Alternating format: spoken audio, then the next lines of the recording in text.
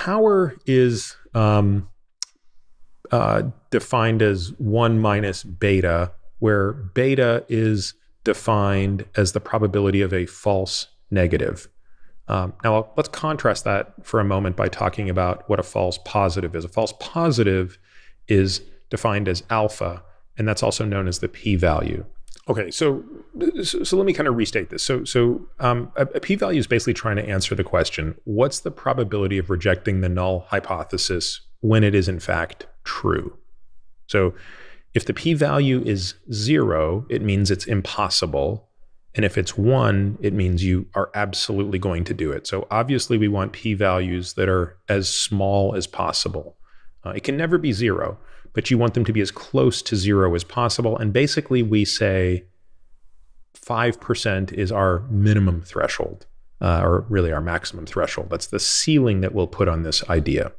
So you go back to what we talked about at the outset. So the default position is that the null hypothesis is correct, that there is no difference between the groups. So this term statistical significance basically means that the null hypothesis is rejected if the p-value is less than that pre-stated level. I don't know if I'm explaining this really, really well, Bob. Is there anything you would add to this? Because I think this is an important idea, even though its p-values are so ubiquitous. But I think it's maybe worth spending one more minute on it before we go back to power. Yeah, I mean, to me, it sounds like it makes sense. I'm trying to think of somebody who might not understand it as well. But I think that those examples that you gave are good. And this is, so you see on most papers, I think you'll see this p-value of 0.05. And we can get into the confidence intervals, but you'll see 95% confidence interval and p-value of 0.05. And like you said, that's your false positive rate. So I guess maybe imagine, and it's an arbitrary threshold. So you could try to submit a paper, and I've seen sometimes I usually catch it by the confidence interval. I'll see 90% confidence interval on some table, or some figure or table, and I'll look at it, and they'll use a p-value of less than 0.1 and maybe they have some justification for it or not, but it really is this arbitrary threshold. So I think, like, imagine if your p-value was if it's less than 0.95, we're gonna reject the null hypothesis. So you could have in theory, if this thing, if the it's not exact, but if it's the chance of this being a false positive is about 90% based on your analysis, that's still you would reject the null hypothesis that there's no difference between these groups, which sounds sort of insane. So it's kind of this, I don't know, I think it was this guy Fisher who maybe established this 0.05, but this has been the threshold that they're more or less they're willing to accept, at least for the purposes of a single trial, that the p-value of 0.05, that they're willing to accept a level of false positive in their results and still make that claim that they rejected that hypothesis. Right, because if you make the p-value so low, if you say, no, my threshold is 0.00000001, well, then you really run the risk of discarding a lot of information that turns out to be kind of relevant. So, it is a fine balance between those two. So now that would be a false negative, right? So if exactly the lower there, yeah. So there might be an effect, but you're not going to see it. So this false negative rate, we typically allow to be a larger number. It's typically between 10 and 20%. And what that means is the flip side of that is we have 80 to 90% power, because 1 minus that accepted false negative rate is called your power. And I think this is one of the most important concepts to understand in designing any sort of clinical trial, whether it's humans, animals, any sort of intervention. So there's a table, they're all over the place, but this is the one I've always liked. It's old. It's probably 10 years old, probably longer than that actually, but it's out of an old great textbook, cancer textbook on clinical trials. So pull up this table, Bob, and we'll kind of walk through. Okay, got it. Power table. Okay.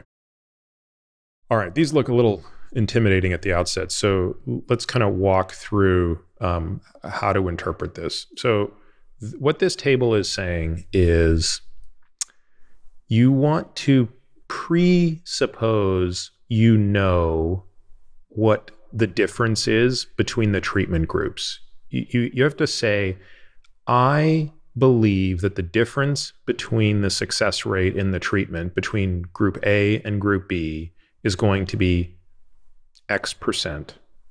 And the smaller of the two is Y%. So let's come up with a real number. So I think that we are going to look at how this drug,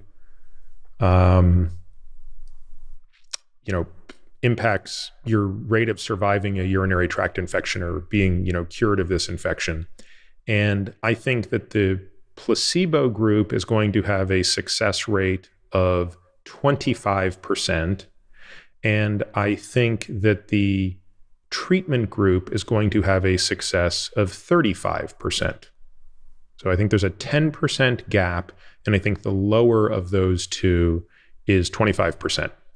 So you go to 0.25 on the horizontal axis, and you go to 0.1 over on the column, and you'll see there's two numbers there, 459 and 358.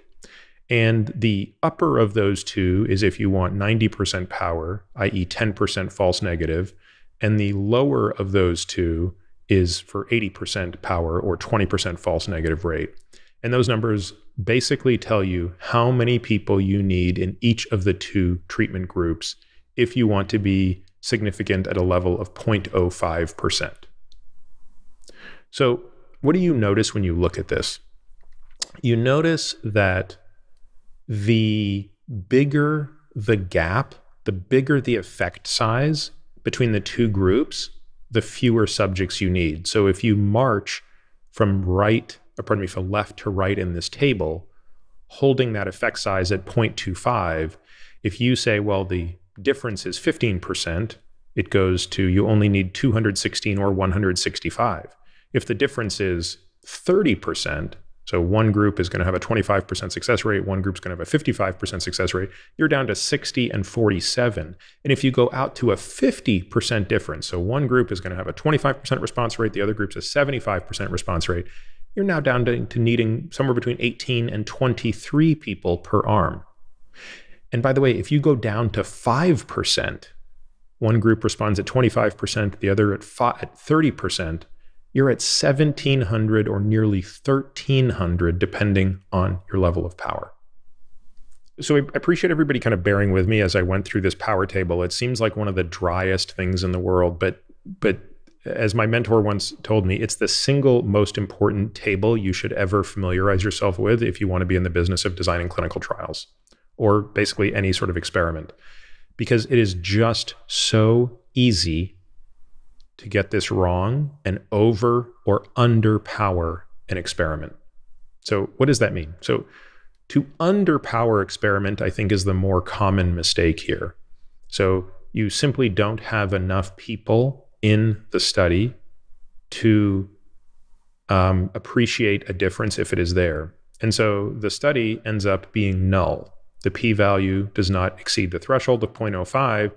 And you say, look, there is no difference between treatment A and treatment B, when in reality, there may well have been, but you didn't have the power to determine it, and therefore you don't actually know if you should have rejected the null hypothesis or accepted it. I think that makes sense, right, Bob? Does that? Yeah. Yeah. I think the other problem, equally sinister, perhaps not as common, is when a study is overpowered. And now you have more people in the study than you should have had for the effect size, and you start to find things that are statistically significant, but are probably irrelevant clinically. So that's when you start to pick up an effect size of 1% when you're dealing with something clinically that should never be thought of as being relevant below 10% detection threshold. So notwithstanding the fact that you also probably, had more people in a study than you needed to, it could have cost more. And you typically don't see this as much with clinical trials, but you'll see this more with kind of data dump trials.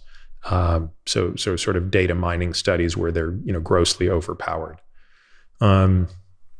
Okay, I kind of got way off on a tangent there. I don't know why I went down that path of power, but I know it's important. So I think we got on the subject because we were looking at things you look for in an experimental study that increase or decrease your confidence in it. And I think it's something that's, if people have this list, it's often left off. I think it's important. Yep. Okay, good. So yeah, power matters. And when you look at a study and it's not significant, you should ask the question, was this study powered correctly? And I mean, I can't tell just by looking. I actually have to pull out that table we just went over and go through the matrix and go, okay, well, this is how many people were in it. Therefore, at 80% power, they were detected to tell a difference between the two groups of this much with an effect size here. And then a lot of times like, oh, wow, this study wasn't powered appropriately anyway. So I've learned nothing new here, unfortunately. Is it true that you have a laminate of this in your wallet, this power table? I don't anymore, but I used to have a laminated copy at my desk, yes. I made placemats out of it for the kids. They love it. Very nice. Yeah. Oh, hours of enjoyment.